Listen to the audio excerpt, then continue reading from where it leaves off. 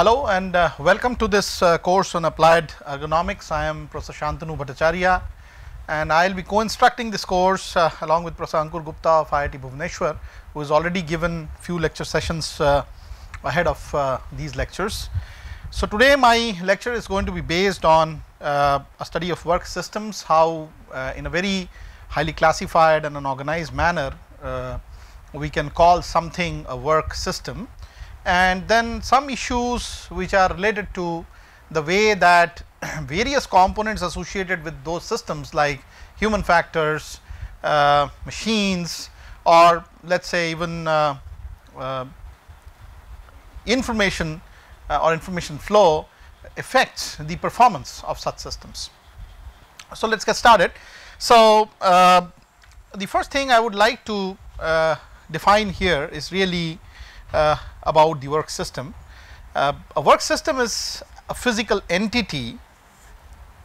and it is a system which comprises of in principle humans, information and equipments. Okay.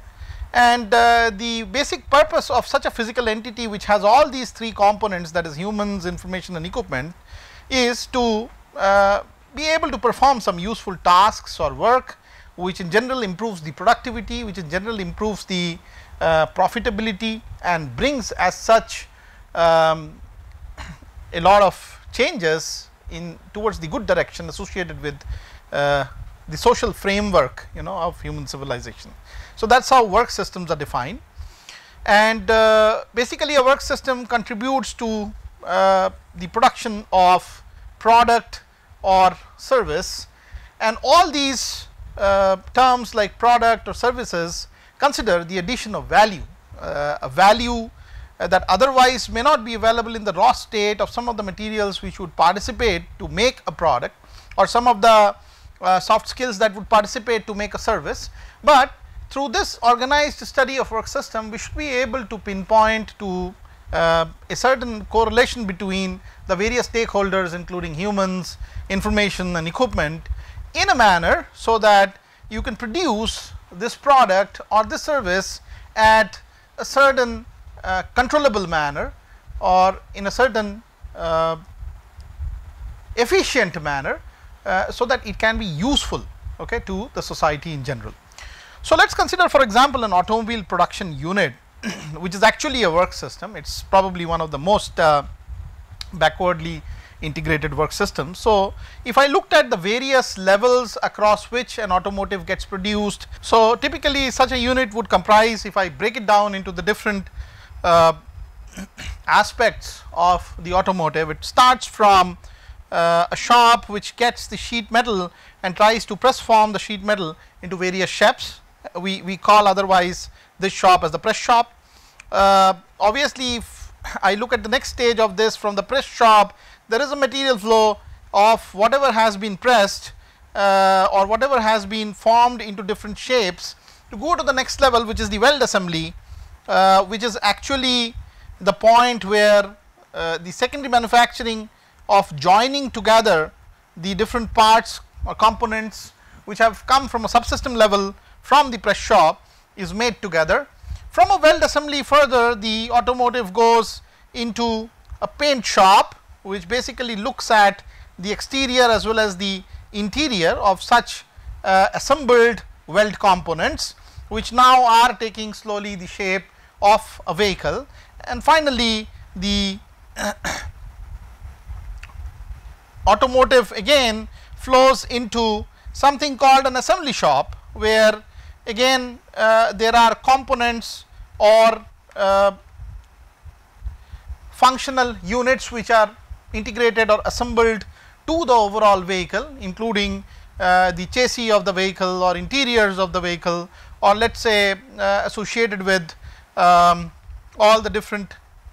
opening closing members related to the vehicle, so on and so forth, and such operation is known as assembly shop. And finally it goes through an inspection process and goes again from this inspection to a dealer or a vendor who would be eventually responsible for developing an interface with the customer, okay, which will take information or which will basically take or buy whatever is being produced from this automotive unit. So, this complete automobile production unit with these various categories that I have shown you here is typically a work system. Okay. So, you can actually make a focus study and consider each of them as independent work subsystems, but if I wanted to look at in totality how automobile production unit would function, there are different operations associated at different stages of the basic sheet metal which comes into operation and gets shaped into what you call the automotive, and various functional non-functional members associated with it, and this whole process as such between the press shop, the weld shop, the assembly, the paint shop, the vehicle assembly, inspection and dealer is followed. Now, if I looked at the involvement of these three important components, namely humans, equipment and information, they are all available at plenty in some of these different shops. For example, there is a relationship between how the material flows into the paint shop from a sheet metal manufacturer, which would involve again people who are associated probably not directly but indirectly to maintain or augment the production system. Okay, so some people and some information, let us call it people and information associated with the production of the press components or the press sheets, okay, of a press shop. There are many equipments here, including mechanical presses,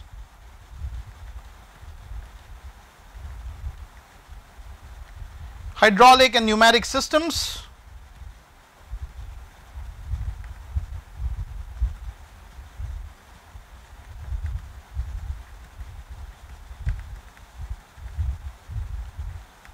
inspection equipment, etc., which is being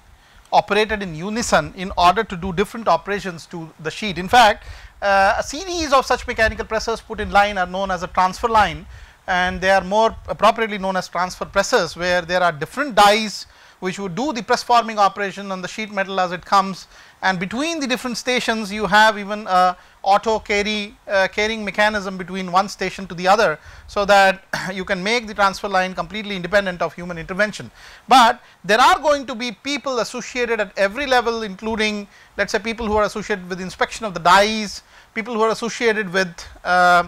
monitoring of how much lifetime would typically be there on a single die, people who would load unload, people who are associated with adjusting the gaps between the various components of a transfer line, so on and so forth. So, although a part of it is mechanized, but there are people who are associated with such processes, and of course, everything which involves people and mechanized system has information flow, because the people who are running the transfer line as such would need to provide information from time to time about the different parametrics, about the different variants which are being made on a press shop, and there is again the involvement of people, the information. So, you have information, you have humans, and you have equipments which are working in unison together to perform a useful work, which is giving the pressed sheets or the panels which would be assembled together in a weld line. Similarly, if I wanted to look at weld assembly, there would be involvement again of people, of information flow, and also a substantially unique type of equipments and many number of equipments at different stations, which would lead to accomplish the welding. Mostly the welding carried out in car assemblies are spot welds, and there are going to be areas related to the front underbody of the car, the side panels of the car, the areas related to let us say the roof of the car, or even the back door of the car, or the rear underbody of the car. So, all these things need to be quote unquote assembled together in terms of spot welds, so that the overall structure or framework comes up, and so there is going to be involvement again from people, information and equipments at this particular stage. A similar thing goes into the paint shop, where again there are associated tasks with respect to the electrodeposition coat, coatings related to spray coatings which are going to happen on the interior and exterior of such cars, where again people and again as far as possible mechanization and information flow is used for accomplishing something called the painted body structure. The most amount of involvement of people and workflow in such automotive production units would typically happen at the assembly stage, where there are going to be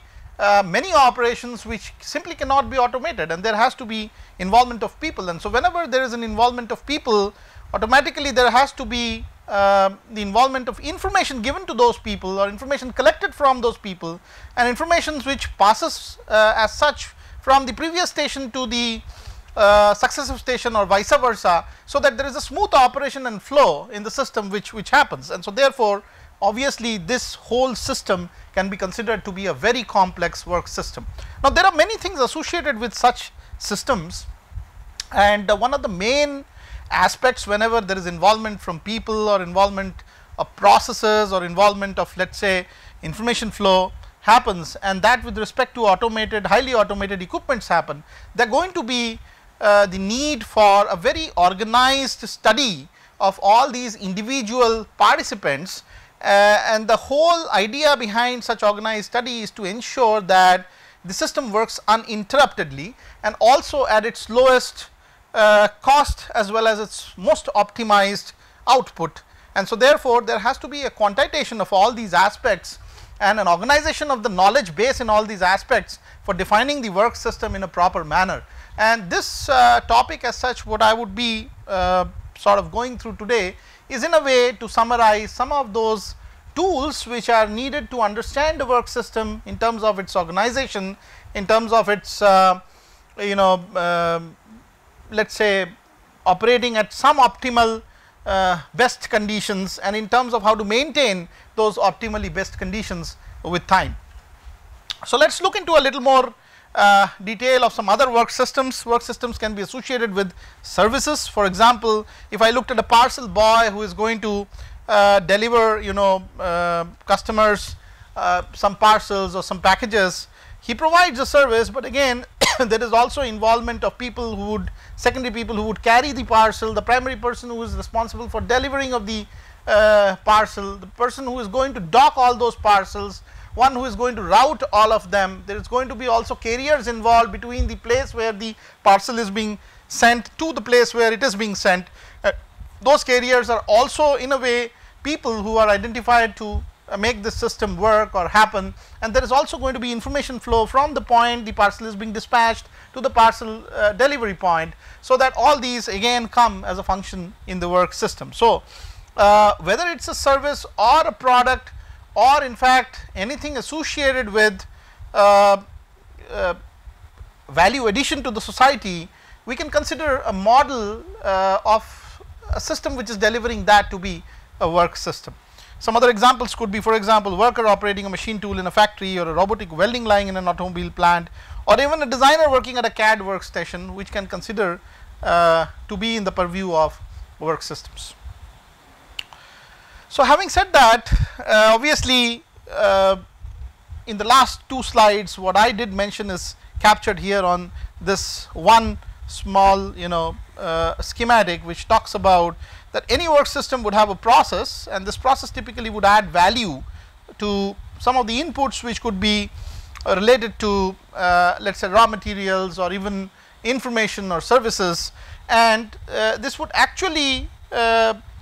involve people, involve information, and involve equipments to produce something which is useful for the society, which could be in terms of service or a product or any other work that is being delivered by such a system. And so therefore this is in a way summarizing what I said in the last two slides about what could really be work system as a physical entity. Now when we talk about some modalities associated behind such work systems, there are obviously the involvement of methods. Okay, so can we really identify what are the tasks or what are the jobs which are involved in the let us say associated humans which are involved in the work system. Okay, so an analysis and design of the same, which falls under the purview of work methods. For example, let us say for example there is an assembly line, an automotive assembly line, and there is a person who is responsible for mounting the two wheels on one side of the car to the disc brake on the front side and the drum brake on the rear side. So his task and job may be related to a lot more than what you see as just assembly of the tire or the wheel to the automotive. It may be related to even maybe doing some sub assembly related to the wheel which is offline, carrying the wheel all the way to the automotive on the line, putting the wheel in place on bolts which are coming out of, let us say, the disc or the drum, and then trying to individually tighten some of the screws, some of the nuts, I am sorry, hexagonal nuts to all those bolts, and then either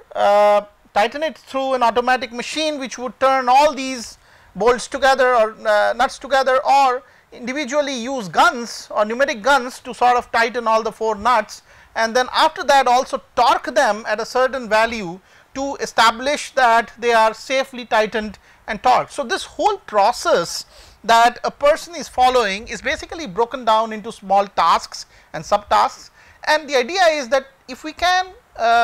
sort of compartmentalize into smaller tasks the control of such tasks and elimination of the waste associated with such tasks would be much easier to happen. So, therefore, the first thing which comes is, can we define the work methods? Okay. So, this becomes a part of the process that we are talking about. We also talk about work measurement, which is basically again the analysis of a task to determine the time that should be allowed to perform the task. So, obviously, if there is a task and if there is a distribution of tasks, some tasks to formulate a major operation or a major, let us say, working method, each such task would actually be at the behest of some time spent. Now, this may vary between worker to worker, it may vary between process to process, but then there has to be a time scale assigned to such tasks, so that when we talk about quantitation of are the tasks being done in a proper manner, are the jobs being accomplished in its optimal best condition, there is always a quantitation or a value available in terms of time that those tasks would take. Okay. So, therefore, if supposing now people start working on changing the task pattern or changing some of the modalities associated with the tasks, it will immediately start affecting the time, which would immediately start affecting the productivity, the overall productivity behavior of the work system. So, that is again one important aspect associated with the work system, which is work measurement. So, you have all the work methods laying out all the tasks and jobs, work measurement which is about assigning times to such individual tasks or jobs, so that the overall time frame can be established behind a certain work to be carried out. And then of course, there is a level at which some basic administrative decision making, some management, some organizational aspects come into picture, which would actually lead to the continual maintenance of the task plan and the implementation of the task plan in a proper manner over, let us say, several years. Okay. So, people in such practices who are at the work management level would typically look at whether what we are doing is useful or is adding value, or what we are doing is probably not useful, not adding value, and then eliminate the waste from the useful and try to improve productivity, try to improve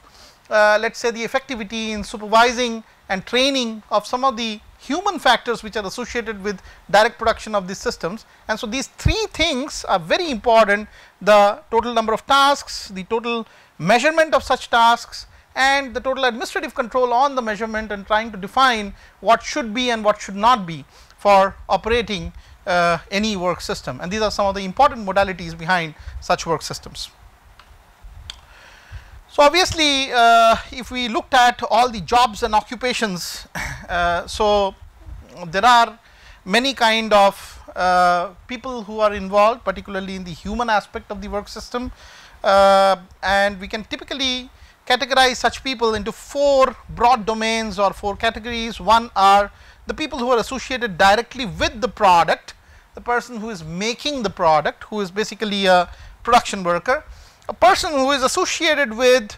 ensuring that the product happens in the way it happens by moving in a timely manner, supplying material in a timely manner, supplying the necessary people in a timely manner, and so therefore, there are certain logistic workers. This could be supervisors or materials professionals or people related to maintenance who would ensure that there is a smooth flow between the different work centers of the tasks which are being intended to add value on the product chain. And then there are people who are associated with providing some kind of a service. For example, let us say some people are associated with providing domain knowledge or information about the product, okay, to people who are new into the system and who are untrained. Some people are associated with providing service related to ensuring the basic comfort and safety of the people who are directly associated with the product, who are production workers or even the logistic workers. So, these people are also very important components as far as the human aspect of a work system go, and they can be called as service providers. And then there are people who are knowledge workers who would create new knowledge based on some observations that they have routinely about a system and try to solve some problems. For example, people in quality of an automotive workshop or an automotive assembly. So, the basic role of a vehicle quality manager or vehicle quality in charge is to sort of monitor at every level whether compliance is being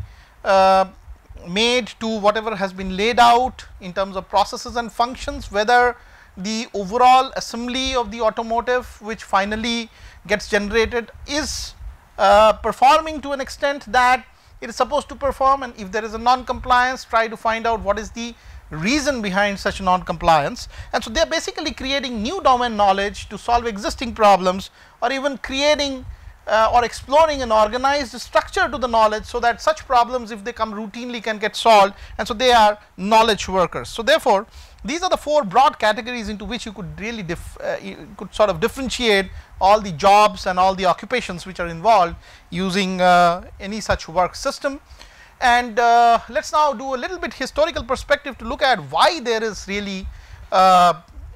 need for governing all this in such an organized manner. And one of the needs that you must realize is that our population is increasing, and there is a lot of demand as such which is coming because of this increase alone. So, if I looked at some demographics here, in 1950, for example, the world population was only about 2.45 billion, which has now come to the order of about 6.5 billion. So, it is actually almost more than doubled, it is more than a 200% increase. And then if we look at simply the developing nations, there is of course a 90% increase in population in such nations, which makes life even more tougher, and which needs to sort of be balanced by putting over stress to some of these work systems which are continuously adding value to maintain, augment, rising standard of livings, and in fact life in general, trying to make life simpler by giving services or products, and so therefore the need for efficiently doing something which you are doing for the last about 10 years more and more becomes more prominent, because such social value additions are really dependent on what is the demand level, and the demand level is on an ever increasing track. Okay, so therefore there is definitely a need to study work systems in terms of the productivity that they would have in terms of how much they are adding as value, and what is the kind of involvement or what is the kind of expenditure that is involved in adding that value to society in general. And so therefore, if I looked at, let us say, these people who are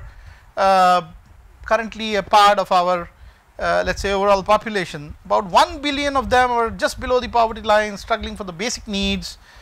which are related to food, clothing, shelter, security, health, essentials like water, sanitation, so on and so forth. And so therefore, these are the people who do not even have the basic necessities that would be needed for a good sustenance. Okay, and so therefore, it all